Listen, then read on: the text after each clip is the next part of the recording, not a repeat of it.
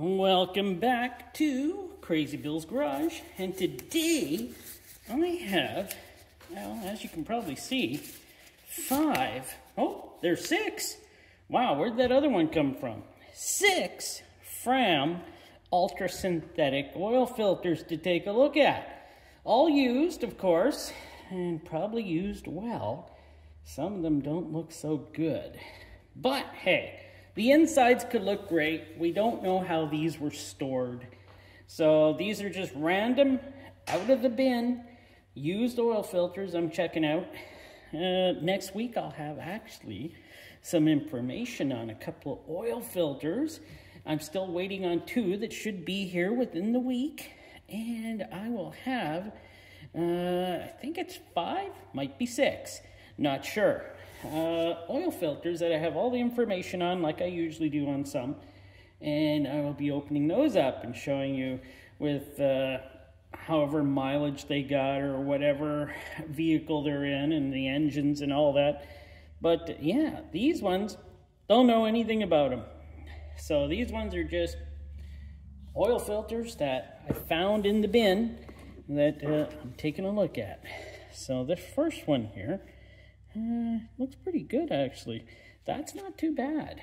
And of course the silicone, I don't know why I like saying silicone. Man, it's just kind of fun, isn't it? Come on. This one's got a dent in it there, so come on. Okay, I might have to get a tool. You know what? I'm not going to pause it. I'm just going to get a tool. That's not a tool. That's not a tool. There is a tool. So I'm not going to pause it because I'm wearing gloves that don't like to pause. So I can get this out there. There we go. Hey, good old screwdriver to the rescue. As we see down in the cup here, it's not too bad. Hopefully you can see that. My light. Some of my lights went out up here. Oh, what is this anyways? A 3980. Oh yeah, that's right. They don't have a bypass. So, this one is very well used, as we can tell. It's pretty swollen. Wow. Well, it looks good. These are usually, actually, I have used a lot of ultra synthetics in my day. I just gotta say I have. I think they're pretty good. I'm not gonna say it. I'm just gonna say it, you know. I think they're pretty good. And the older ones are better than these newer ones, but I think they're still half decent and well worth a. Oh my word! This is one of the older ones. I ain't cutting it because that's just a metal cage in there. So this is an older one with the metal cage, but you can see this one is well used. You can already see metal on that piece there. So I'm not going to cut it apart or I'll dull my knife up, and I don't want to do that. But maybe I can, this is coming apart. So this metal cage, I don't want to cut it apart. But you can see this one's well used. That one's kind of just pulling apart in here. Like it's kind of crazy. But yeah, that happens, doesn't it? Let's see here. I don't know. Come on. Nope, not going to get it. Not with gloves on. I think this one's at 39. So this one's at 39.82. This one's kind of cruddier looking on this side, but I don't know. Maybe that was air from being stored somewhere where dirt got on it. But the inside looks kind of crappy too. So, can't wait to check that out. Oh, is this one the same? Oh, it was crunched also. Darn. Hey, let's see. Let's see if we can get this one out.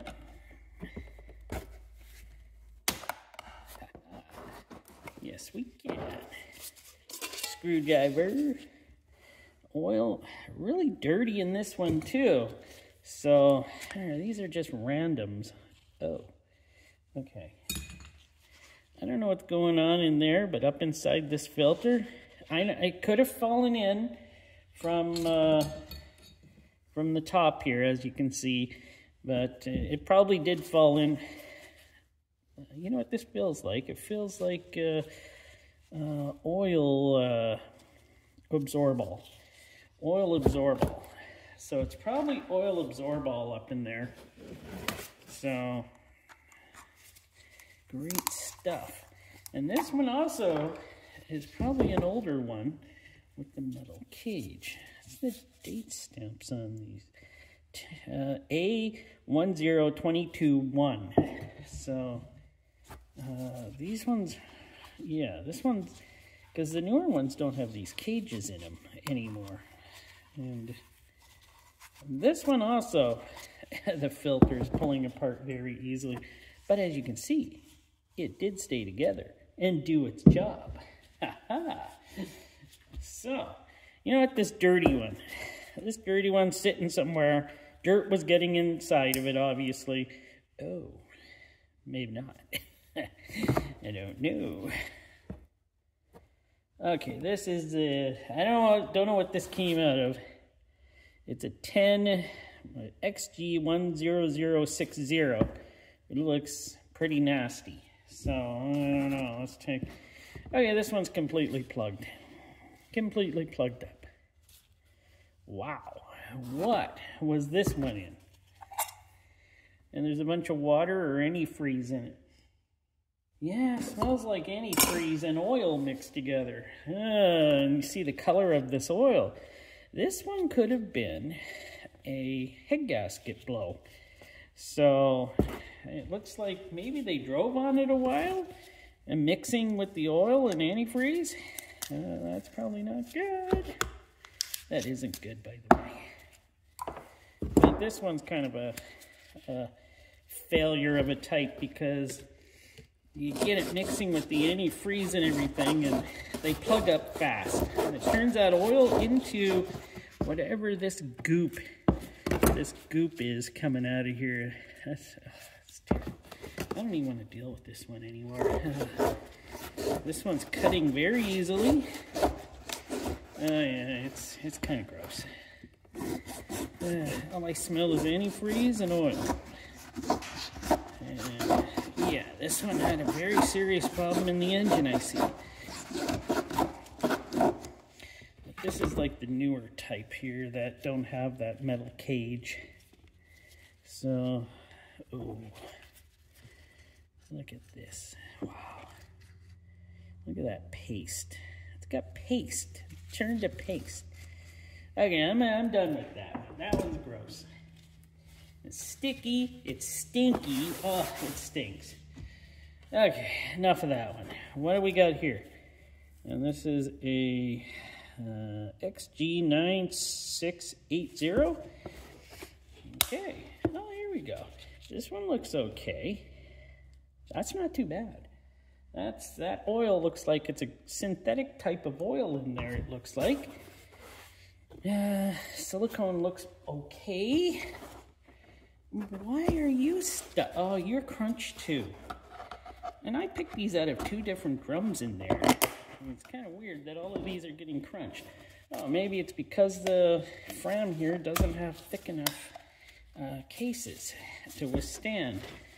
And I know, it's probably true, they don't, but it's not too bad. Come on. There we go, we got her out. But it's very clean in there, looks very nice. And this filter, there's that. This filter looks very good, actually. A little wider here, but you know, this one does look very nice. I'm impressed by this one. This one looks like it was done at the proper oil change, so it doesn't look too bad. So let's give her a quick cut here. By the way, on my hand here, yesterday right here is a big Band-Aid, and on here is a big Band-Aid. I slit myself to the bone on this one yesterday, working on my wife's Jeep, and at the same time under the Jeep, this one got slit open too. I don't know what did it.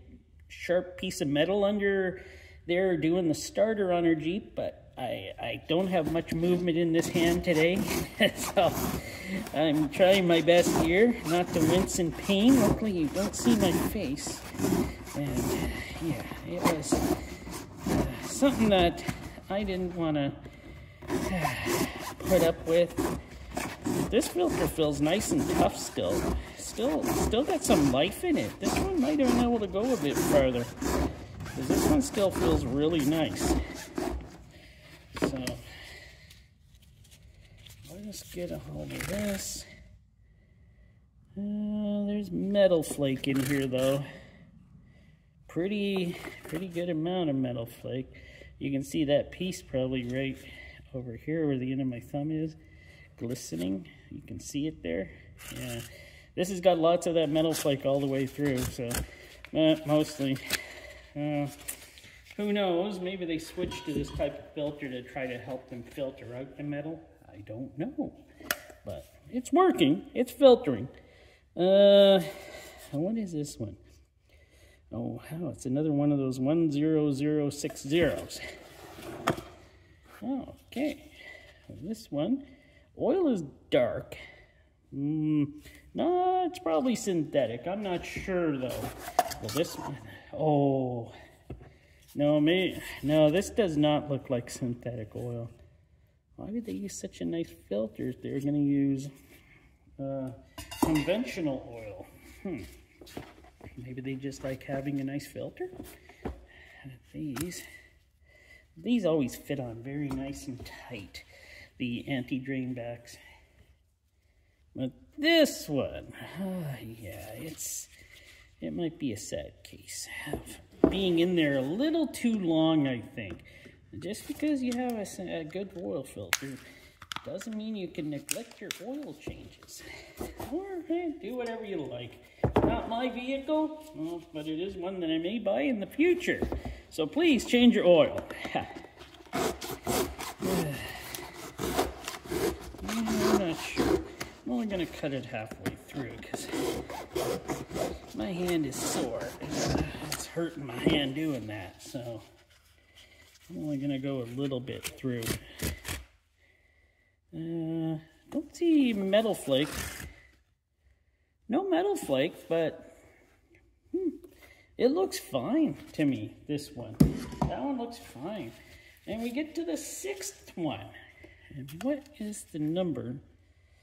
It's another 90, what is that, 9860. XG 6886, or I think that's it. Here we go. This one looks clean. And that golden color says it was synthetic oil, because it does have a different pigment than conventional when it's been in a vehicle. So there we go. Yes. See, it has a golden kind of like pigment to it. Or you can just tell it's got a reddish golden type of pigment. And this one looks very good too. And this one ain't too bad. This one also does look like synthetic, like I said. And let's see. I'm not going to cut them all the way here because my hand is hurting. And yes, I blame my wife for my injury. So there. Hope you're hearing that, my dear wife. Working on your Jeep, even though I wouldn't have wanted her to cut her hand, so I'll take the injury for my wife, no problem. But let's see what we got here. Feels pretty slick. Don't feel any metal. This one looks like it did a great job too. Actually, all of these look like they did their job. And now I got a pile of oil filters here. I'm gonna go back to the oil recovery. Well, that's all of these ones, and I gotta stop doing these ultra synthetics. I never really find too many things wrong with them. They always do a good job. So thanks for watching. I hope you enjoyed, and yes, I'll bring you another awesome one next week. Oh, gotta take my glove off. Can't shut her down. Oh, there we go. There's my glove.